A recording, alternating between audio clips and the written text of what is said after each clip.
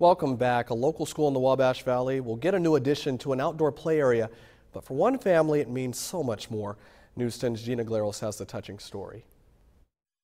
When Colin Krockenberger was diagnosed with autism, his mother Jennifer made sure he was taken care of. From that day on, she was devoted to education. Jennifer went to seminars, read, and often helped at Davis Park Elementary School where Colin goes. She was dedicated in helping all kids with autism that she was around.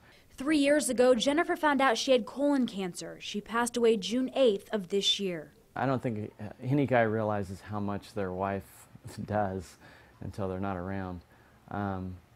It's been a learning experience, to say the least. It's been tough, but we're getting by. Eric says family, friends, and Davis Park support has helped with that. Up until Jennifer's death, she made sure she was there. Colin just knows that his mother got sick and went away.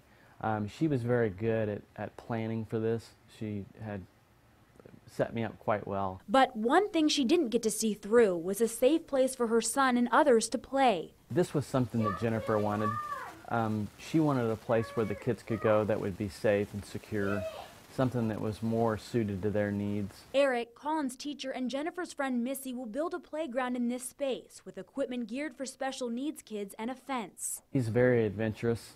If something catches his eye, he's going wherever it's at. A safe haven for kids, somewhere teachers don't have to worry. It's just nice to know that they can just explore and enjoy the outdoors and not have to worry about their safety while they're outside. Serving kids like Colin for many more years to come. We thought that this would be a good way to honor her and a good tribute for her.